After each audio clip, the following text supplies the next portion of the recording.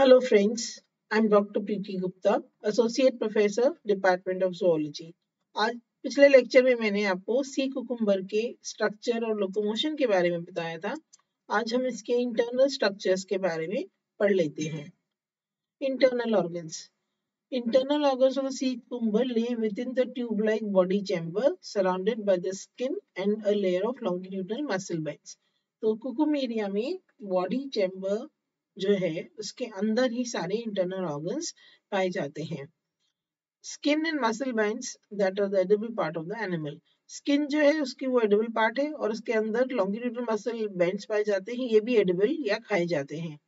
Internal organs में हम देखेंगे डाइजेस्टिव सिस्टम, गोनेडल सिस्टम या रिप्रोडक्टिव सिस्टम, रेस्पिरेटरी सिस्टम जिसमें कि ये रेस्पिरेटरी ट्री पाया जाता है, and a nerve ring, nervous system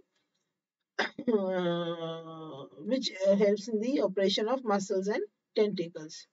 cucumbers की एक बहुत इंपॉर्टेंट फीचर जो देखा जाता है वो एविसरेटिंग है, यानी casting of its internal body organs during times of stress which can be letter B regenerated. जब ये स्ट्रेस में होता है तो ये अपने जो इंटरनल ऑर्गन्स हैं उनको कास्ट ऑफ कर देता है, देह से बाहर निकाल देता है। उस प्रोसेस को हम एविसरेटिंग कहते हैं। और ये जो ऑर्गन्स हैं फिर ये वापस से पुनरुद्भवन के द्वारा रीजनरेट या बॉडी में दोबारा बन जाते हैं। ये एक प्रोसेस है। देखिए इस चित्र में हम देखते हैं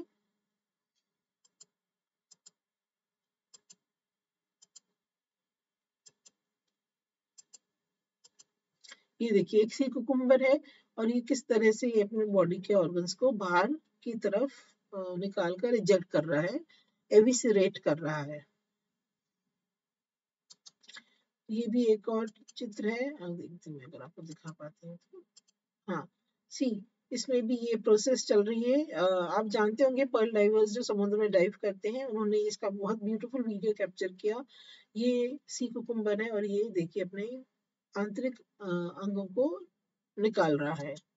see this is the video, you can see here clearly कि कैसे वो जैसे उसने जो ये डाइवर है इन्होंने इसको टच किया तो ये स्ट्रेस में आ गया और स्ट्रेस में आने के बाद इसने अपने ऑर्गन्स को ऐसे एविसरेट कर दिया। Beautiful video. नेक्स्ट, ये इसके इंटरनल ऑर्गन्स की बायोलॉजी है, मतलब biology of internal organs of Cucumaria. So as you can see external feature में मैंने आपको बताया था कि इसकी ये बॉडी वॉल होती है, माउथ होता है और चारों टेंटिकल्स का आवरण होता है। एक्सटीरियर पोस्टीरियर भाग में इनर सेल पाई जाती है। इंटरनली हम देखें तो आप ध्यान से देखें तो ये फेरिंग्स है, फेरिंजियल बल्ब है, pharyngeal bulb surrounded by ring canal है, फिर यहाँ पे ये स्टोन कैनाल है और इंटरनल मैड्रिपोराइट है। इसमें एक्सटर्नल मैड्रिपोराइट नहीं पाया जाता। फिर this leads to oesophagus. Oesophagus के पास ही ये ग्रे कलर में पोलियन वेसिकल है। फिर oesophagus Leeds into stomach. Stomach से ये इसकी कॉइल्ड इंटेस्टाइन है और इंटेस्टाइन से ये क्लोएका में जाता है जो कि क्लोएकल मसल्स द्वारा आश्रित है, और इनस। उसके बाद इधर की तरफ अगर हम देखें जो ये पोलियन वेसिकल है वो उसके ठीक ऊपर ये गोनैड्स आते हैं, गोनेडल डक्ट है और इधर यहाँ गोनैड्स पाए जाते हैं।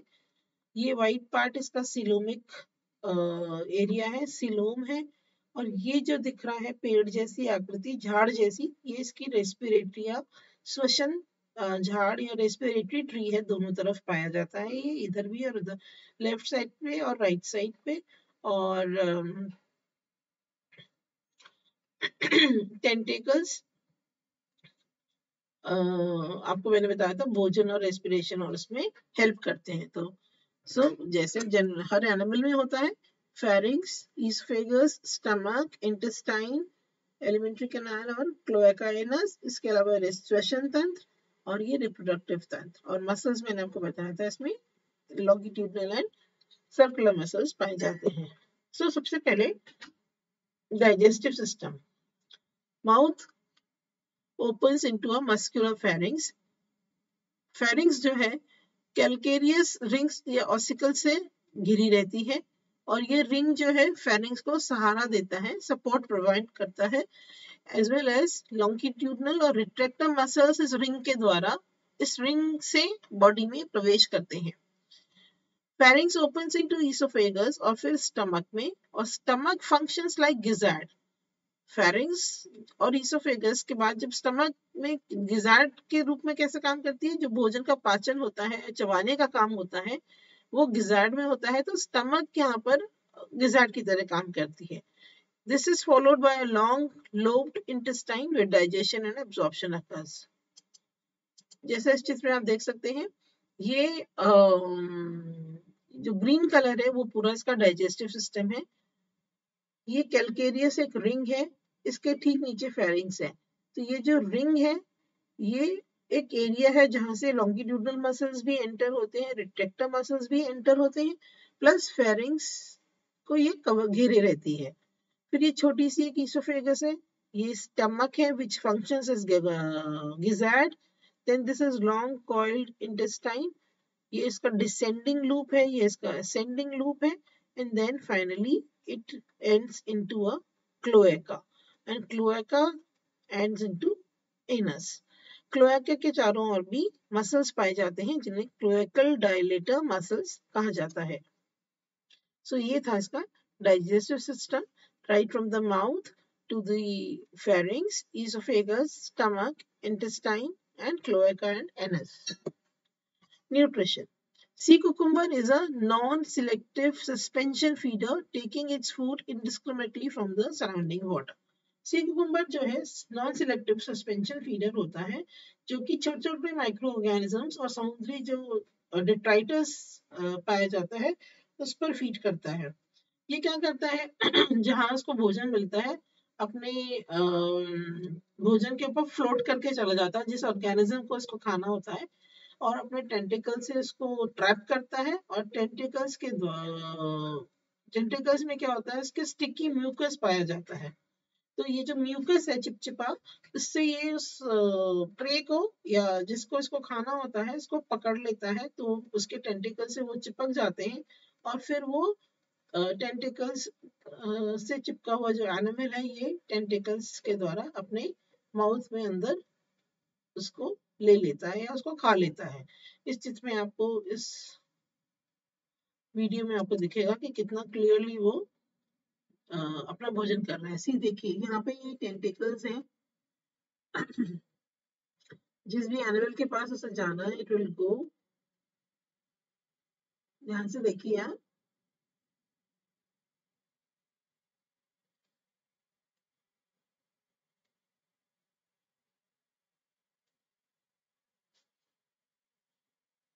ये देखिए टेंटिकल से चिपका और ये इसने ये टेंटिकल को मुख के अंदर ले लिया।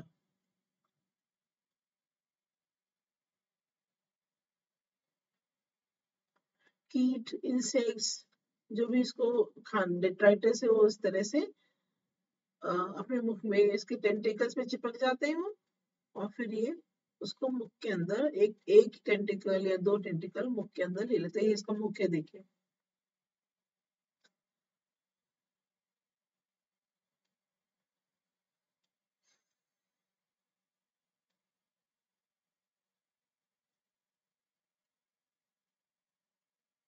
ये बड़ा खूबसूरत एक सी कुकुम्बर है, ऑलिव ग्रीन से कलर का।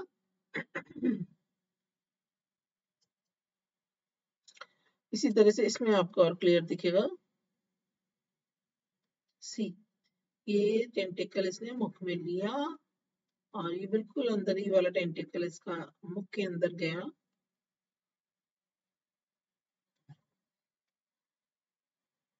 इन टेंटिकल्स में स्टिकी म्यूकस पाया जाता है, उस पे कीट, छोटे छोटे ऑर्गेनिजम्स, इंसेक्ट्स ये सब चिपक जाते हैं, और देखिए इसने मुख में ले लिया। इस तरह से ये फीडिंग करता है। ये दूसरा टेंटिकल देखिए इसको मुख में गया और इस तरह से ये अपने टेंटिकल्स की मदद से फीडिंग कर रहा है, अपना भोजन खा रहा है।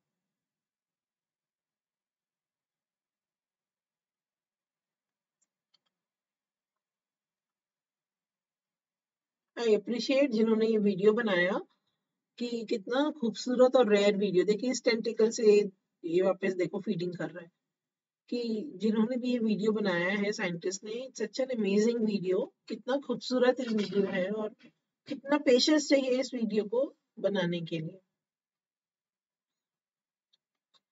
सी, आई होप आपको बहुत क्लियरली ये समझ में आ गया होगा कि किस तरह से कुकुम्बर अपना भोजन खाते हैं।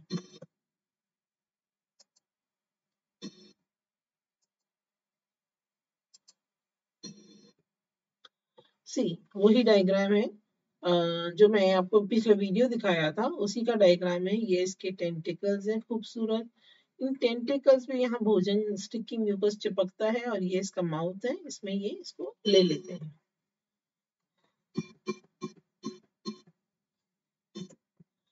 Next, gas exchange, excretion and internal transport in cucumaria. The coelom is large. इनमें सीलोम लार्ज होती है.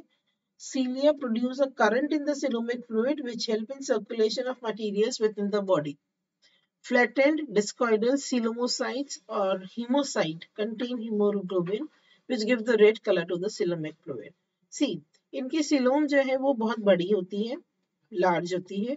इनमें सीलिया जो प्रेजेंट होते हैं वो सिलोमिक फ्लूइड में करंट फ्लो करते हैं, प्रोड्यूस करते हैं और उस करंट के कारण इसमें सर्कुलेशन की क्रिया संपन्न होती है सिलोम में. सिलोम में जो सेल्स पाए जाते हैं वो फ्लैट और डिस्क आकार के होते हैं जिन्हें हम सिलोमोसाइट्स कहते हैं या हीमोसाइट कहते हैं. हीमोसाइट इसलिए कहते हैं क्योंकि इसमें हीमोग्लोबिन पाया जाता है और इस हीमोग्लोबिन के कारण इनकी सिलोम जो है सिलोमिक फ्लूइड है वो लाल रंग का दिखता है. गैस एक्सचेंज जो होता है वो रेस्पिरेटरी ट्रीज के द्वारा होता है. गैस विनिमय CO2 ऑक्सीजन का वो इन रेस्पिरेटरी ट्रीज के द्वारा होता है जो डाइजेस्टिव सिस्टम के दोनों तरफ पाए जाते हैं. और इसमें हर में एक मेन रेस्पिरेटरी में एक मेन ब्रांच होती है और बहुत सारी छोटी छोटी सब ब्रांचेस होती हैं, टाइनी वेसिकल्स होते हैं. इस चित्र को समझ लेते हैं. देखिए ये कुकुमेरिया की बॉडी का आंतरिक भाग है. ये जो ग्रीन भाग है ये तो इसकी वो है डाइजेस्टिव सिस्टम है और ये रेस्पिरेटरी, ये जो ब्लैक से दिखा रखा है ये इसका सीलोम है और ये रेस्पिरेटरी ट्री दोनों तरफ होता है. ये देखिए एक मेन ब्रांच है और छोटी छोटी बहुत सारी नलिकाएं हैं. इनसे कार्बन डाइऑक्साइड और CO2 का एक्सचेंज होता है. गैस एक्सचेंज का प्रोसेस क्या होता है? Water circulates through the tubules by the pumping action of cloaca and respiratory tree. Coelomic fluid जो है इनमें वाटर सर्कुलेट करता है ट्यूब्यूल्स के पंपिंग एक्शन से और रेस्पिरेटरी ट्री से. जब क्लोएका डायलेट होती है, संकुचित होती है, तो सी वाटर भर जाता है बॉडी में और क्लोएका का स्फिंक्टर क्लोज हो जाता है. तो माउथ से पानी अंदर आया और क्लोएका का स्फिंक्टर बंद है तो बॉडी में पानी आ गया. CO2 और ऑक्सीजन का एक्सचेंज हो जाता है रेस्पिरेटरी ट्री के माध्यम से और जब ये ट्यूब्यूल्स कॉन्ट्रैक्ट करती हैं तो इनस से water system water leaves the system because of the contraction of tubules and reverse action of cloaca. यानी पहले तो क्लोएका ने संकुचन किया था और वो क्लोएका बंद हो गया था. अब ये क्लोएका का उल्टा एक्शन होता है, क्लोएका खुल जाता है और एक्सपेंड होता है तो उसके कारण सारा पानी बाहर आ जाता है और अपने साथ waste material as well as CO2 बाहर ले जाता है. एक एक ही बार में पूरा का पूरा पानी बाहर एक्सपेल कर दिया जाता है. एक्सक्रीशन, ये तो हुआ कि गैस एक्सचेंज जो होता है वो कैसे होता है, by the incoming and outgoing water. Excretion होता है इसमें अमोनिया का. तो रेस्पिरेटरी ट्रीज से most ammonia is release by diffusion through respiratory trees. Respiratory trees के डिफ्यूजन से अमोनिया का निस्तारण होता है और particulate waste in the form of nitrogenous waste is in crystalline form. जैसे इनका जो पार्टिकुलेट वेस्ट है वो क्रिस्टल के रूप में होता है और सिलोमोसाइट से इकट्ठा करके पूरी बॉडी में दैट इज गोनेडल ट्यूब से, रेस्पिरेटरी ट्री से और इंटेस्टाइन से जितना भी वेस्ट है वो सिलोमोसाइट्स द्वारा कलेक्ट किया जाता है और फिर इनस द्वारा इसका स्त्रावन कर दिया जाता है. Excrete, process of excretion show कर रहा है कि कैसे इसका ये पार्टिकुलेट वेस्ट ये एक्सक्रीट कर रहा है from his anus. Female system, or you can say Circulatory system. Circulatory system is highly developed in cucumaria. It has a hemal ring and hemal sinus, which run parallel with the water ring and radial canals of water vascular system. देखिए इकानोडर्म्स में एक water system पाया जाता है, ये आप सब जानते हैं। तो इसमें जो हीमल सिस्टम है वो बिल्कुल उसके पैरेलल चलता है, इनके वाटर वेस्कुलर के पैरेलल। तो जैसे वाटर वेस्कुलर रिंग होती है तो एक हीमल रिंग होती है, और जैसे वाटर वेस्कुलर के साइड में रेडियल कैनाल्स होती है, उनमें हीमल साइनसेस पाए जाते हैं। और बड़ी स्पीसीज में तो डॉर्जल और वेंट्रल वेसल्स भी पाए जाते हैं इंटेस्टाइन के दोनों तरफ।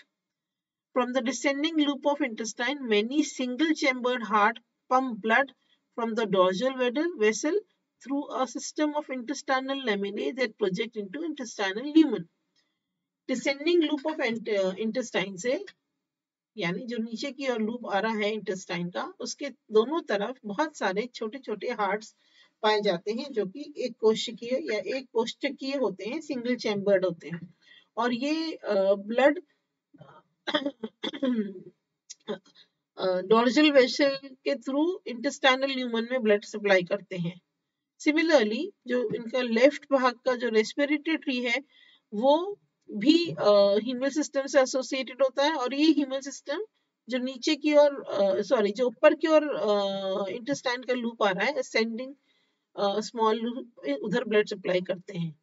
हीमल वेसल्स जो हैं उनमें बहुत सारे मसल्स और कनेक्टिव टिश्यूज पाए जाते हैं, एंड बाहर की तरफ वो पेरिटोनियम से कवर्ड होते हैं ये हीमल वेसल्स, और अंदर की तरफ इनमें एंडोथेलियम पाई जाती है।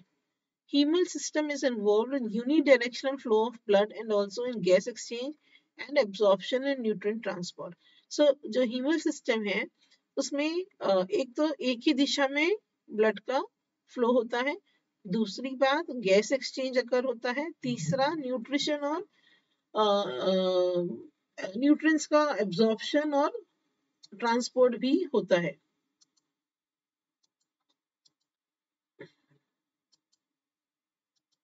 सी ये मैंने आपको सारा समझा रखा था कि ये इसके माउथ हैं, टेंटिकल्स हैं, पोलन वेसिकल्स, और ये इंटेस्टाइन है, ये गोनाड्स हैं।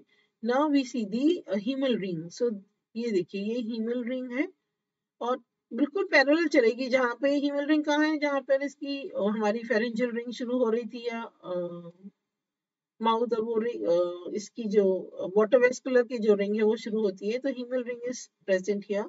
और ये देखिए ये वेंट्रल मीजेंट्री आ रही है, so along the line of the intestine ही नजर आएगी। ये वेंट्रल हीमल सिस्टम है, और ये छोटा सा एक ट्रांसवर्स हीमल वेसल है, तो बिल्कुल उसके साथ साथ चलता है इंटेस्टाइन के साथ। सिमिलरली ये जो डिसेंडिंग लूप है इसमें ये डॉर्जल मीजेंट्री है, और ये डॉर्जल हीमल वेसल है सॉरी डॉर्जल हीमल वेसल है। तो यहाँ से शुरू होता है flow of blood from the डॉर्जल मीजेंट्री to the डॉर्जल haemal vessel, then through this connection transverse haemal vessel to the ventral haemal vessel and to the lower part of the body. सो यहाँ से शुरू होके ये unidirectional flow of blood occurs in cucumaria. Water vascular system बिल्कुल similar to echinoderms. जैसा कि मैंने आपको बताया कि इसमें भी रिंग कैनाल होती है, और इनमें एक्सटर्नल मेट्रोपोराइट नहीं पाया जाता, मतलब मेन बॉडी सरफेस जो है उससे मेट्रोपोराइट loses it's connection, so coelom से अनअटैच्ड होता है। सीरोमिक फ्लूइड इज पेरिविस्ट्रल और पूरे सिस्टम में पाया जाता है। मेट्रोपोराइट फेरिंग्स के जस्ट बेस पे हैंग करता है, लटका रहता है, और स्टोन कैनाल द्वारा कनेक्टेड होता है वाटर वेस्कुलर सिस्टम से। Ring canal encircles the base of the pharynx and gives rise to pollen vesicles, also hangs in the coelom. And this ring canal or vesicle function as expansion chambers, maintaining pressure within the water vascular system. The 5 radial canal give off canals to the tentacles. Ampulla present for both podia and tentacles. Tiedemann bodies are absent. See, इसका simple सा है water vascular system. सी ये इसकी ring canal है। Ring canal क्या करती है, जैसे कि आपको मैंने बताया फेरिंग्स के ऊपर पाई जाती है, और ये जो लेटरल कैनाल्स है वो उनके टेंटिकल्स में जाती हैं। तो अगर आपको ध्यान हो तो शुरू के लेक्चर में मैंने बताया था कि टेंटिकल्स और मॉडिफाइड पोडिया तो वाटर वेस्कुलर का ही भाग होते हैं। तो ये जो जितनी भी रेडियल कैनाल्स हैं ये टेंटिकल्स को ही जा रही हैं। फिर ये देखिए छोटी सी एक स्टोन कैनाल है और मेड्रिपोराइट है। मेड्रिपोराइट यहाँ पे लटका रहता है, सस्पेंडेड रहता है। इसका बाहर से कोई कनेक्शन नहीं होता जैसा कि बाकी एकाइनोडर्म्स में होता है, इसमें ऐसा कोई कनेक्शन नहीं होता। और ये इसका सिंपल सा वाटर वेस्कुलर सिस्टम है। इसमें टाइडमन बॉडी अनुपस्थित होती है। Nervous system circumoral nerve ring lies in the buccal membrane near the base of the tentacles. Ring supply nerves to the tentacles and pharynx. 5 radial nerves on leaving the ring pass through the notch in the radial plate of the calcareous ring and run the length of the ambulacra in the coelomic side of the dermis. इनमें circum oral ring पाई जाती है और उससे काफी सारी nerves निकलती हैं। देखिए नीचे की तरफ अभी मैं आपको ऐसे डायग्रामेटिकली समझाती हूँ। ये रिंग है, ये टेंटिकल्स को जा रही है और ये नीचे जा रही है। तो ये सर्कमोरल रिंग है and rings to the टेंटिकुलर nerves. और इसको और ध्यान से देखें तो ये इसकी सिलोमिक एपिथेलियल लाइनिंग है, ये कनेक्टिव टिश्यू लेयर है, ये हाइपोन्यूरल एक्सोन्यूरल कॉर्ड है। I think you don't need to understand this. आप तो बस इतना समझें कि ये इसके माउथ के चारों ओर सर्कमोरल रिंग है जिसे सर्कमोरल नर्व रिंग कहते हैं और ये टेंटिकल्स को जा रही हैं तो टेंटिकुलर नर्व्स है। और ये नीचे की तरफ जो जा रही हैं ये 5 रेडियल नर्व्स हैं surrounded by the calcareous rings. ये जो है ये 5 इसकी रेडियल नर्व्स पाई जाती हैं। तो कह सकते हैं सिंपल नर्वस सिस्टम पाया जाता है। Thank you.